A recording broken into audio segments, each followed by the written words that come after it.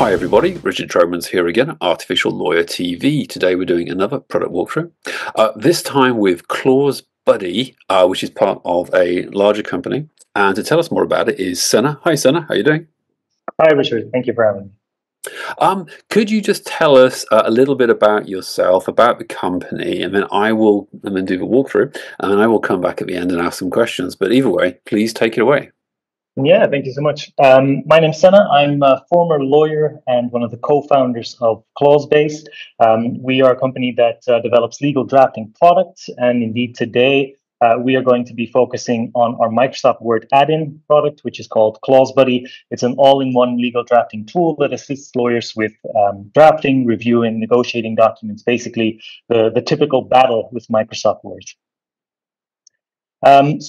As you can see, I'm sharing my screen right now. On the left-hand side, we just have a basic document. On the right-hand side, we have our ClauseBuddy add-in, and we'll just take a quick walk through some of the functionalities that we have on offer. This is not the full overview. We are doing a selection of some of the functionalities because we don't have time for the full overview. But in that case, I think your viewers will have a very good idea of what it is that we offer.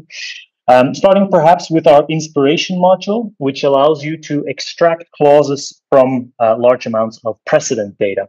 So specifically through our truffle hunt functionality, we can kind of hook into precedent databases. Lawyers can upload some of their preferred templates, and we can then, with a simple keyword search, for example, like here, we can zoom in on some useful clauses. Naturally, we're searching for a needle in a haystack, so we're going to get quite a few different results. We can filter that search down based on specific metadata fields that are extracted from the documents that we are hooking into. So, for example, we could say, in terms of document type, we'd like a consultancy agreement, and then in terms of authors, we want this person's clauses to be used here. And then when we want to insert a clause like this, we can just kind of look and see, maybe this is a useful one. We can just place our cursor and insert it straight into the document. And as you can see, what happens is ClauseBuddy takes this clause, enters it into the document, and like a chameleon, the clause automatically adapts to its environment.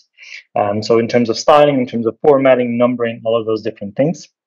The clause can also be adapted more to the content of the document through our AI integration. Essentially, what that means is we can, for example, ask for an AI create a translation. We can provide some kind of instruction to redraft the clause a little bit to make it fit the document a little bit better. We can use some of these default prompts like make this clause neutral, and we can also adapt the terminology. And what that means is, well, as you can see, we inserted a clause talking about the consultant in the university into this document, which actually talks about the licensor and the licensee. We could ask the AI to do an automatic terminology kind of conversion, but we can also do that by ourselves in case we don't really trust the AI to make the right judgment call there. So what that looks like is we get a full overview of all of the defined terminology used in this clause, and we can just kind of match it to the defined terminology of the document. So we could say the consultant matches with the licensor, university matches with the licensee. And then when we hit redraft, the clause will be redrafted.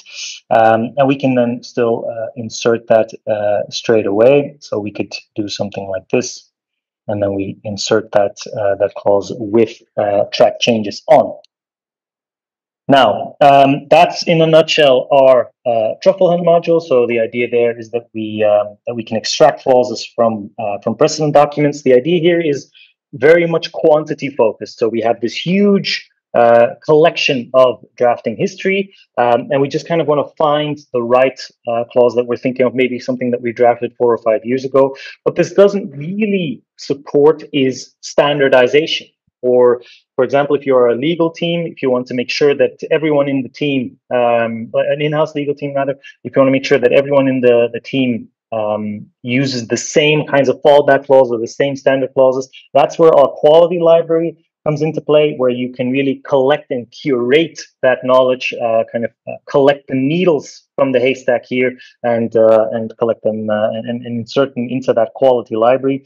Inserting a clause like that is very easy. You just select the clause, hit new clause.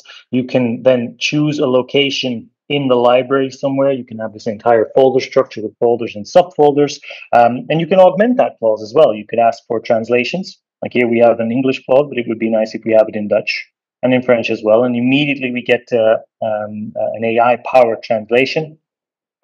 We can augment that with additional keywords to search on, with description and comments in relation to the legal status maybe of that clause, some attributes as well that we can then also later filter on. Like we could say, this is a company standard clause, and it is, on a scale of 1 to 5, it is a relatively short clause, right? Attributes that we are manually curating that maybe an AI wouldn't even know what to do with, especially if it deals with more internal company affairs.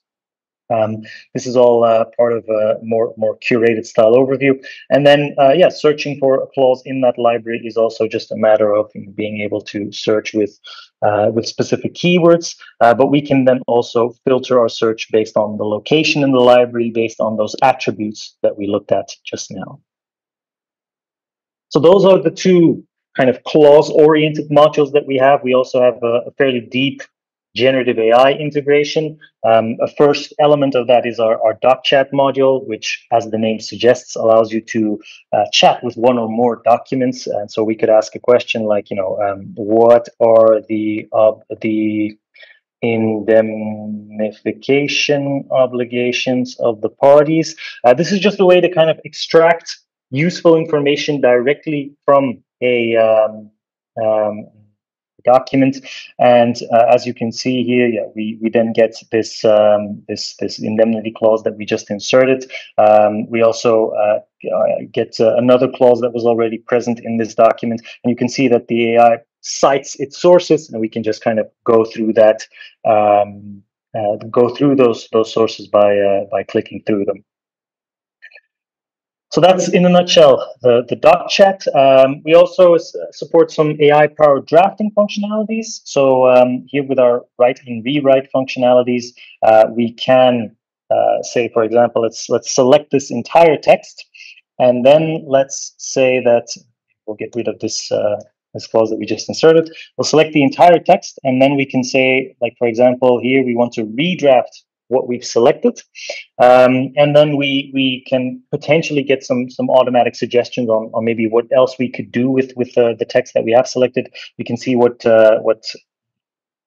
prompts were recently used. We can also store prompts in a kind of short prompt library. Let's maybe try this one out, and then we'll hit redraft. Now, as this goes through the document, what I also quickly wanted to add, and I should have shown that right before I hit redraft, but essentially ClauseBuddy is model agnostic.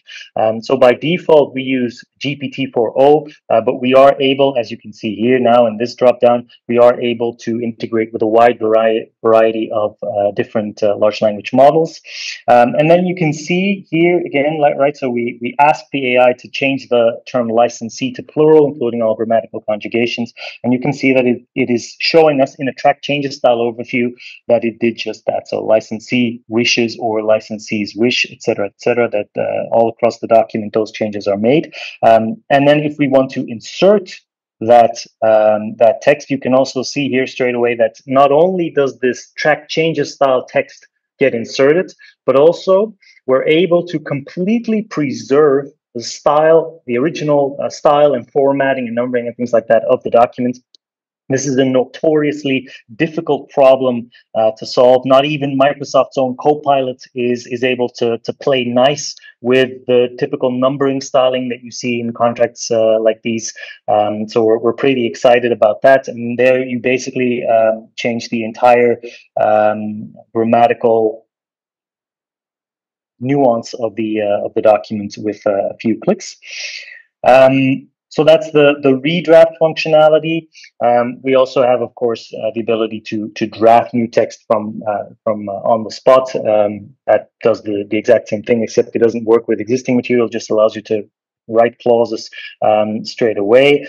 One thing I will show as well here is that we can also polish the selected text. So what that does is we can ask the AI to do a kind of final check for us to make sure that there's no obvious errors in this document, that we're not missing anything in terms of typos or just things that are a little bit out of the ordinary that maybe shouldn't be in here. And what we're seeing then is, for example, here we get a couple of, like, here we've got this actual loss sustained, and there's a little typo there that's showing up. We can get some potential reworks here. Also, parties written with a lowercase p when maybe it should be written with a capital P. Some slight corrections that the AI can propose and that we can then optionally insert or not. Speaking on the topic of reviewing your document, we also have the ability to kind of figure out some of the typical drafting errors, or find some of the typical drafting errors that sneak into contracts in particular. Here under the proofreading functionality, you can see just that. For example, we've got these terms here that are capitalized, so you would expect that there is a definition for them somewhere in the document, but actually the AI cannot find a definition. And here for that term product, for example, this is the only mention of the term product that it can find. So we know that this is something that maybe we need to figure out, to check and see if we need to provide a definition for that term or for those terms. Vice versa, we can also have the situation where a term is defined in the definition list, but the term isn't actually used in the document anymore. That's also part of the issues that ClauseBuddy can check for, as well as internal comments and placeholders, as well as these uncapitalized defined terms, or in other words, terms that are frequently used with a capital letter, but then all of a sudden here, these terms are being used in their lowercase letter form. And obviously that creates a big nuance from a legal point of view. So that's something where the AI can, again, as a kind of final check, tell you to review some issues that may be problematic. Broken cross references, it can detect that, etc., etc. But we can also do more substantive reviewing of the document based on AI-powered reviewing built on top of a kind of playbook that you can create for yourself. So this is not as formalistic as you saw with the proofreading functionality, but we can create a couple of rules that we want the AI to check for in documents like this license agreement, for example, and then depending on what our exact prompt was in light of those rules, the AI will provide us, as you can see, with a kind of red flag, green flag analysis. This is the prompt that has been submitted to the AI, and then the AI says, yeah, well, actually, applicable law has to be Belgium, but what I'm finding here is that applicable law is France, and then we can either insert our own clause that we're pulling directly from our own standard curated library, or we can have the AI rewrite in the manner that you saw just a minute ago. And to wrap things up, we do also offer document automation in the context of ClauseBuddy. I talked about earlier about the fact that ClauseBase offers two product lines, one being ClauseBuddy, the other being Clause9. Clause9 is a highly advanced document automation platform, and ClauseBuddy is a more basic platform in the sense that it still has quite a bit of automation power that it can offer, but it's geared more towards being able to very quickly automate basic documents. And to showcase that, what I can show you is that with the help of AI-powered document markup, we can essentially prepare a document like this for automation directly from within Word with all of the necessary markup, as you can see, being applied straight away. That's what these blue highlights are doing. So the AI is identifying all of the variables. We can then upload the active document and then have the AI generate the entire questionnaire also for us based on all of these blue highlights that we've inserted. And if we give the AI a second to just neatly organize this entire questionnaire by topic and by area, then you can see basically that in a matter of seconds, we've automated this basic license agreement. And once we start filling out this information, you can see that it immediately shows up here. This is then something that people in the team can start using to immediately generate first drafts of a document like this. And then finally, we also offer file operations, which is essentially a kind of upgrade on the existing compare functionalities of Microsoft Word. Whereas Microsoft Word can only compare a Word document with a Word document, we can compare PDF documents with each other. We can compare a PDF document with a Word document. We can compare a current document with another document, or we have a wider range of stuff that we can do here. So if I just upload a document here and maybe do like a quick side-by-side comparison, and you can see here that we're getting clean track changes style overview, and that we can kind of go through all of these different changes side by side. And that is a very quick run through of what ClauseBuddy has to offer. As I said earlier, we deliberately kept it short here, but there is quite a bit more in terms of the battle with Microsoft Word that ClauseBuddy can assist with. So if anyone's interested in learning more about that, they can go to our website, and we'll be happy to share some more information there. Fantastic. Thanks, Dana. Really interesting in so many different aspects. Probably need to watch that video all over again to really see the detail. Just a couple of quick questions. I'm guessing this has got some generative AI capabilities in it. Are you using a mix of models? Yeah. So indeed, as I was saying earlier, right? So we do offer. We just use a quick example here. So we are basically model agnostic. We use by default the Azure GPT-4o model because we find that provides the best results. But as you probably saw, Claude recently released its 3.7 model. I think that was 2 days ago from the time that we're recording. So that's already been integrated as well, and we're seeing tremendous results with that as well. As you also reported actually a couple of weeks ago, we also integrate with Nox2a, which is a kind of legal-specific EU-based large language model. We're constantly kind of testing the boundaries of which models perform well under which circumstances.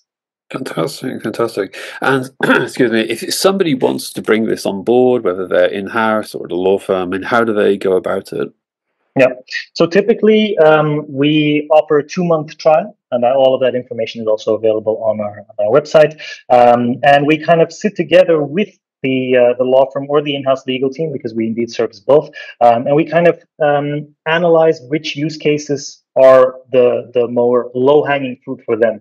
ClauseBase as a company consists of around 80% former lawyers, so we're able to kind of come into their business and kind of see, okay, there's a lot of functionalities that we do offer. Which ones are we going to focus on? And usually over the course of those first 2 months, we're able to really score some quick wins, which then form the foundation of building on that, finding additional use cases, maybe expanding to different departments afterwards, after that trial has been completed. Gotcha. And the last question is about languages. So this will operate in US English, or British English, other languages, etc. Yeah, absolutely. So we are a Belgian team. We're based in Belgium. Former lawyers, so we're essentially trilingual. In Belgium, as a lawyer, you have to be able to draft in English, Dutch, and French. So that sort of multilingual focus has been embedded into the entire product suite, including Clause 9, basically from the moment that we started. Fantastic. Well, thanks, Senna. That's all we got time for today. But as you mentioned, if anyone would like to know more, there'll be a link on the website or to check out the company, and they can tell you more. But thank you very much. Thank you. Thank you.